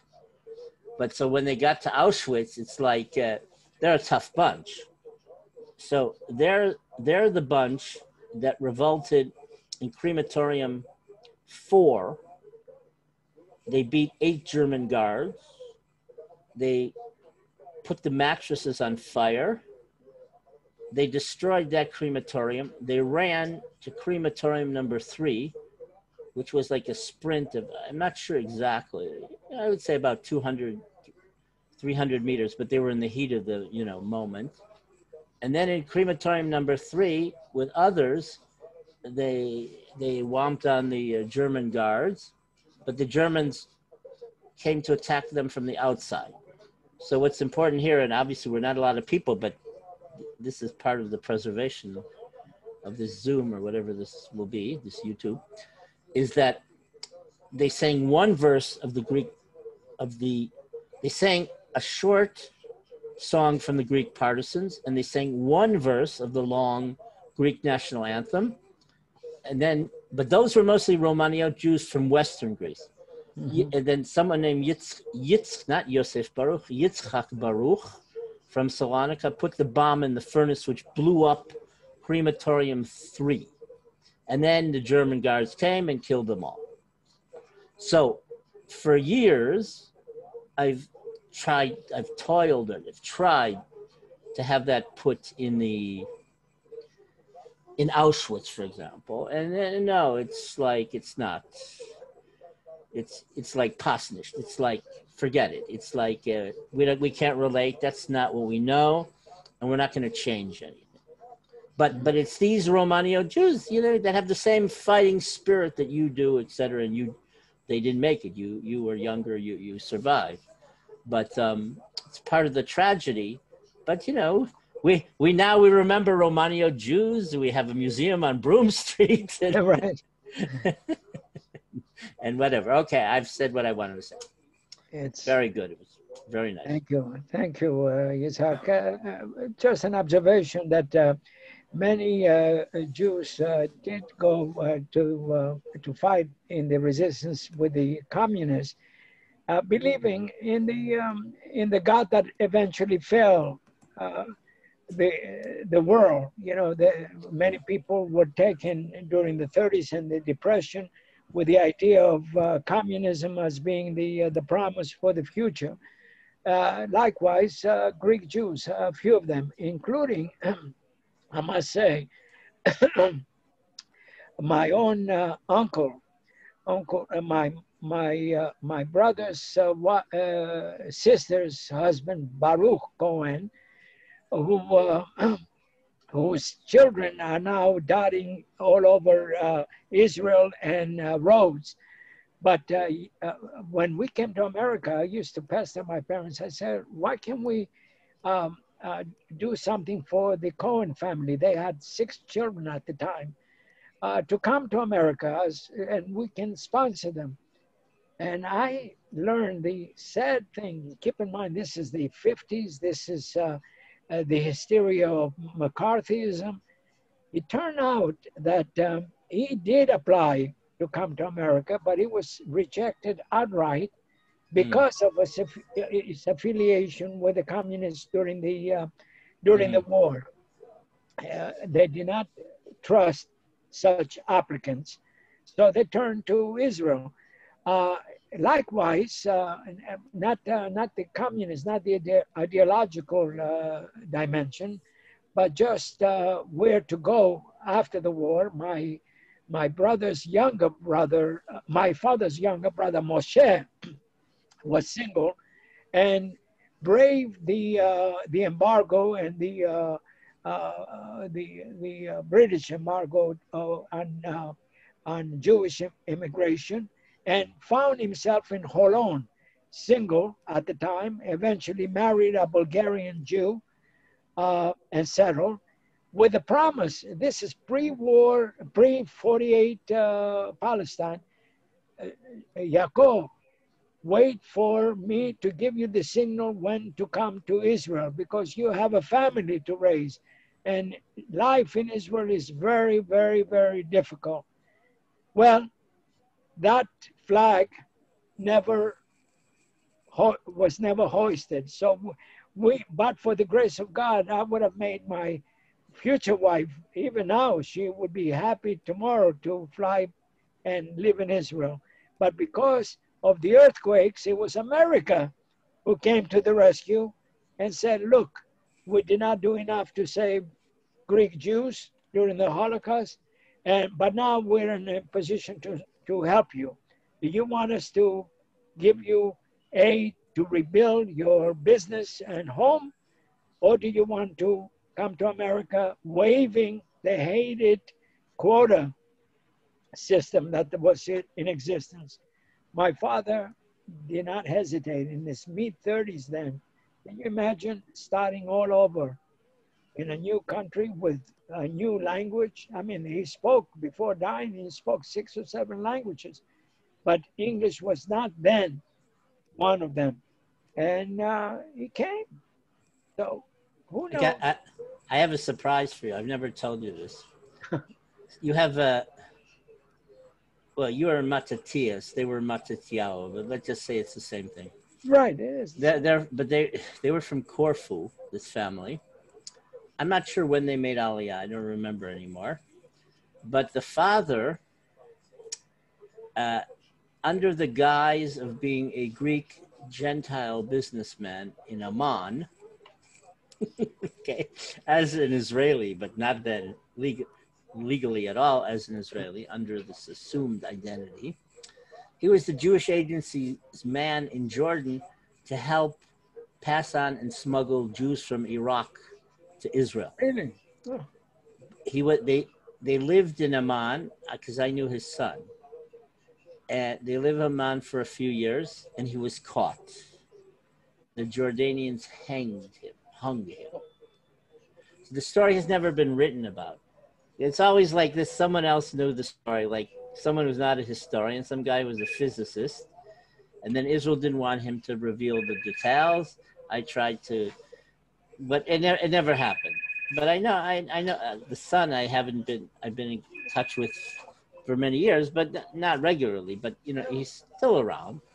Anyway, but that's another unusual story, but I don't know I think he had a Holocaust story too, but something different. Anyway, but because it's even rarer that someone from Corfu survived in the Holocaust and hid, et cetera, et cetera. But it's your namesake. So yes. I had to come to America to learn about Jewish history, about being a Jew, frankly. There were no Jewish rabbis or or teachers to educate us after the war. So, you know, it's amazing. And yes, also about the Ashkenazim, as far as we knew, there were the Romagnots and there were the Sephardim. Arriving in that very snowy morning, cold, the highest people and the joint distribution people query us, said, "Are you Jewish?" "Yes." "Do you speak Jewish?" "What are you talking about?" My father said, "Do you speak Ladino? Don't you speak Yiddish?" "What's Yiddish?" You know, this is they He didn't know. us. He didn't know what Yiddish Yes. was, and they didn't know what Ladino was. That's Yes. interesting. Can you imagine? Asher and Yitzchak, we have to conclude the program soon.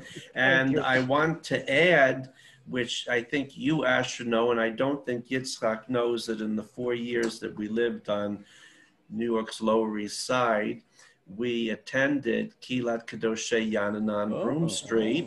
Both our girls are named there.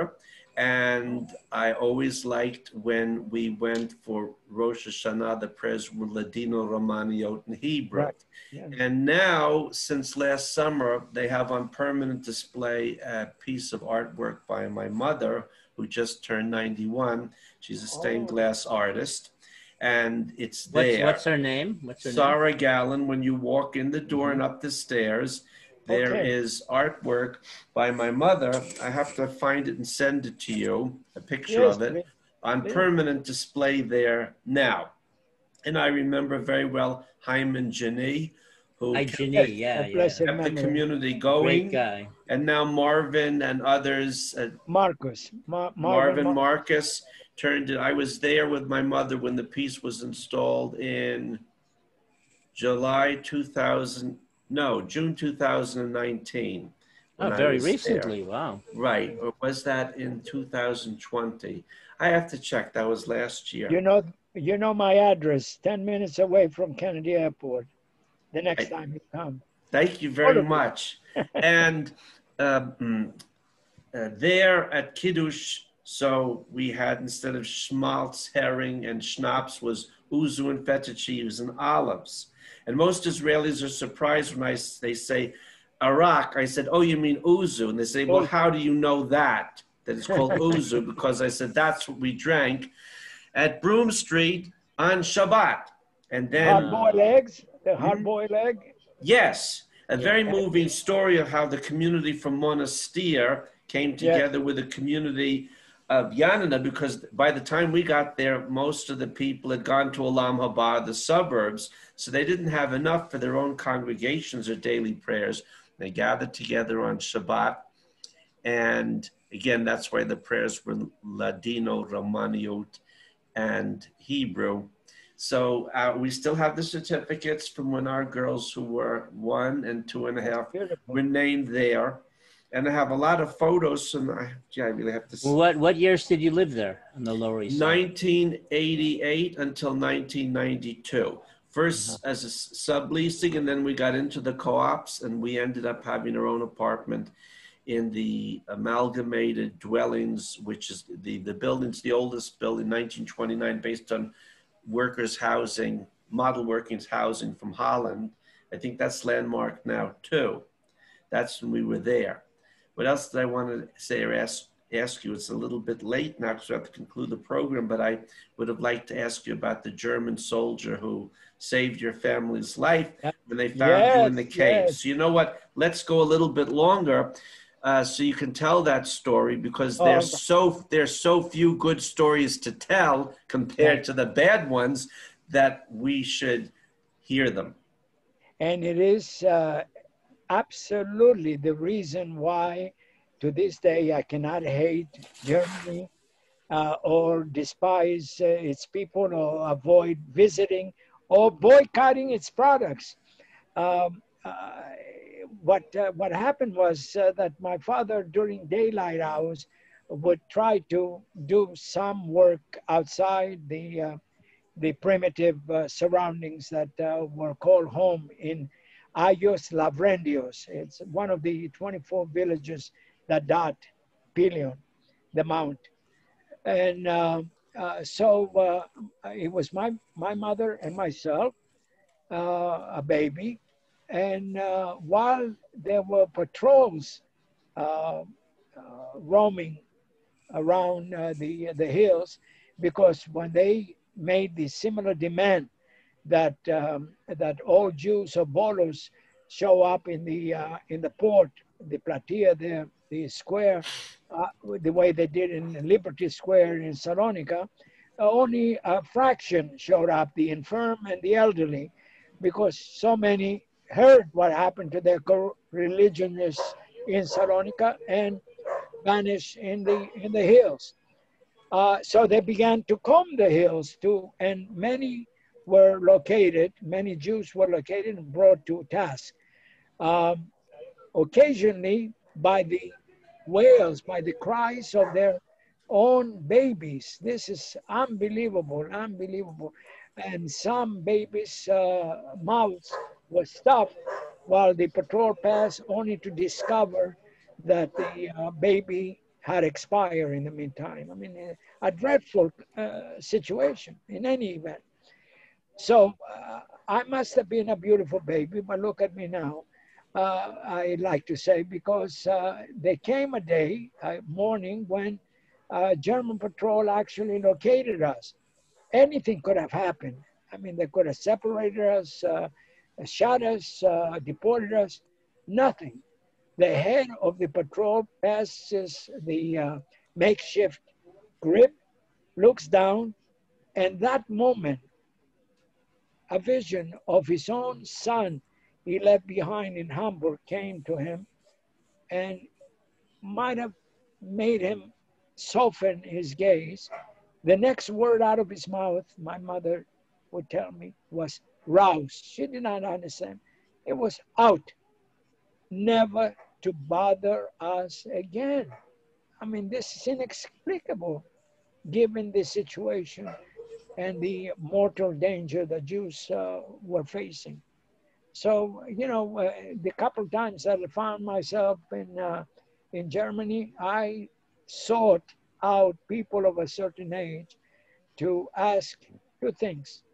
Where were you and what did you do during the war? You'd be surprised how many people still would deflect it, deny, we did not know what was happening. All right, I feel better making them uncomfortable. And as far as buying, I drive occasionally a Mercedes or a BMW. Am I going to deny the refugees or the immigrants who constructed that in German factories, their bread and butter? No. And it has made me a more accepting, and not necessarily excusing their conduct, but accepting of human frailty, and being able to move on, to move. That's all. And then I tell also the postscript. A few years back, all of a sudden, I get my bank statement and I see $6,000, which I did not deposit. I called my banker. Said, Professor, it was an electronically wired. From where? From the claims conference. Since then, periodically, every 6 weeks or so, a fraction of that enters. I was mystified because for all the years that my parents were alive, they refused to take anything, any compensation from Germany. When I asked the claims representative, he said, Professor, you were not directly in the concentration camps. You were not directly impacted like that. But now we are in position to give aid and comfort to a second tier of sufferers. And we deem you to have suffered for the 8 months or so that you lived in that primitive cave. Originally, they didn't give to under 15, but once so? Those kids are the only ones living, about 10 years ago, they started to give to kids also. So now we'll have to conclude this program, there's so much to talk. Asher, there's a noise in the background, as a radio or TV or something. No, it's the telephone that I keep turning off. Oh, okay. So much to talk about. I had wanted to ask you perhaps another time about Aaron Castro, who's still alive, I think, who founded the Castro clothing line in Israel, who I looked up while you were talking, this from Thessaloniki. I don't know how to pronounce it. Anyway, he came to Israel and he created one of the world's, from nothing, from one little store like Cy Sims. This is a wonderful success story, and I hope we'll have a chance to, in the future program, have him on the show with us together. And Yitzchak, I'd like to say now that Dr. Yitzchak Kerem has a program coming up. Let me see, it's in July and August. Let me just check that. He has a program coming up on, Israeli mass radiation experiments on Sephardic and Mizrahi school children in the 1950s. Wow. With Professor Rafi Shubeli. See, one of the things I'm glad with our lecture series is, this is one of the reasons I neither accept nor solicit donations for the Root and Branch Association. He who has the gold rules, that's the golden rule. And no one can tell me on Friday not to come back on Monday. And it is a real New York State not-for-profit corporation. It does have U.S. federal tax exempt status, but I'm very glad we don't need to use it. There are only 2 board members left, myself and Rabbi Yehoshua Friedman. And because I built it up on my own, we're very happy to have it hosted at the Israel Center, which was very good to us for 25 years. In very rare cases, they say, look, there's a problem for us to have so-and-so speak here. That doesn't even apply anymore because now I do it through Zoom. And if YouTube didn't like any of our programming in the future, it doesn't bother me. There are other platforms such as BitChute and Rumble and more coming online. So we can have any programming we want. And I'm very glad for that fact. And as long as I'm alive, I'll continue to do so. So we have that upcoming program. Looking forward to future programs with you. And now I have to conclude because Les had to go to a family Zoom gathering. I want to thank you, our speaker, and Dr. Kerem for participating, and Les for being with us as program chair, and our viewers and listeners who will see this on YouTube and the various platforms, about 10 of them now, where we share the programs. Again, I want to remind our viewers and listeners, I always remind at the beginning what I said at the end, what I said at the beginning, that today is Thursday, May 6, 2021, the Gregorian calendar. Now that the sun is set, it's now the 25th of ER 5781 in the Hebrew Israelite calendar. I want to wish our viewers and listeners a Shabbat Shalom and a good weekend. As much as possible, when we have basically a month of mourning for a mass tragedy in Meron. And again, there I would say with John Donne in his famous poem, "The Bell Tolls for Thee." I keep that in mind, that we should all view those who died, whatever the circumstances were, as members of our own family. Do not ask for who the bell tolls, it tolls for thee. So on that note, again, Shabbat Shalom to everyone. Toda rabah. And looking forward to our next program. Toda. Good night. Bye.